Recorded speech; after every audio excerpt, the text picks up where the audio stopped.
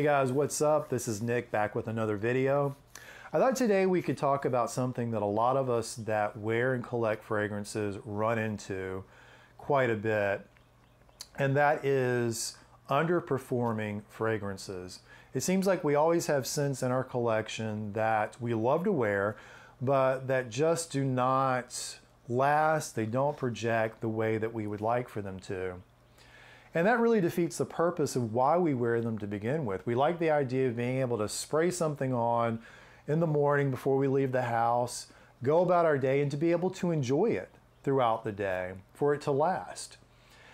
And we really don't like the idea of having to keep up with a decant, having to stop what we're doing, reapply at some point. I mean, that's just not very convenient. So in lieu of that, what are some things that we could possibly do to boost or to amplify these fragrances that just don't perform the best? Well, the purpose of this video was not to go into all the tips and tricks that have already been put out there many times. I mean, there's a ton of videos that go into, what you should do, what you shouldn't do.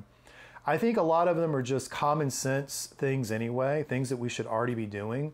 Like, I think we understand the fact that you should only apply fragrances on clean, well-moisturized skin. That is a no-brainer. Also, that you should still stay well hydrated, drinking lots of water throughout the day. That too only makes sense.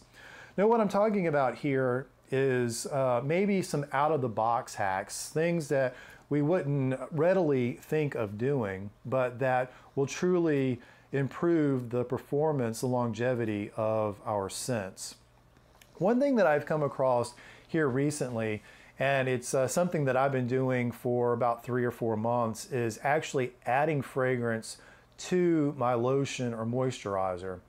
Now, typically we would be using something like this. I use Lubriderm just because I find that for a fragrance-free, unscented, it has the least amount of smell to it as possible. I mean, it's just very light, because let's face it, it might say fragrance free, but there's always going to be like a slight smell to it. It's just inherent with the product. So I like Lubriderm. I get several of these, the 6-ounce size. Go to Target, Walmart, they're about $3, $4. And I take this and take my fragrance, the fragrance in my collection that I'm having problems with performance-wise. This case, it's Guerlain Ideal Cologne. Love this scent, but max I might get 3 to 4 hours out of it. So take this and just spray it right into the lotion bottle. And the number of sprays is really going to depend on the cologne itself and how strong you want the lotion to be. Now, after putting the cap back on it, of course, shake it up really well, leave it for a couple of days to sit, and then try it out. I actually tried this combo this week on Wednesday. I was working outdoors, building a deck, and literally it lasted the entire day. I was getting wafts of it throughout. I could still smell it that afternoon when I got home. And again, normally I only get like 3 to 4 hours out of the cologne itself. So I mean, that was amazing. I've also tried it with some of the other scents in my collection as well. One that I particularly like, even though it's already a good performing fragrance, is Prada Carbon.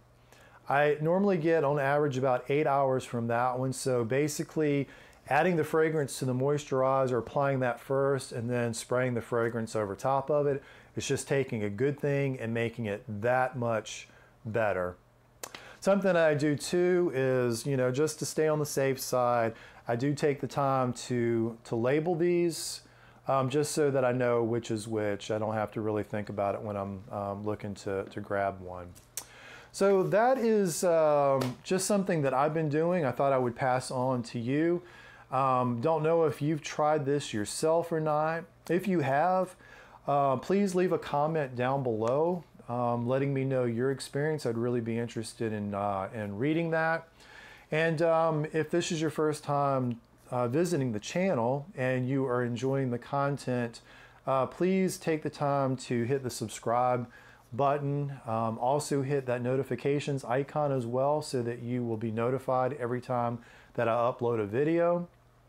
Also, I'm still a relatively small channel. I'm just starting out, just a little over 2 weeks. And I'd really appreciate it if you know of others that would like the content of this channel. Please pass it on to them as well. As always, I appreciate your support. I appreciate you subscribing. And until the next time, see ya.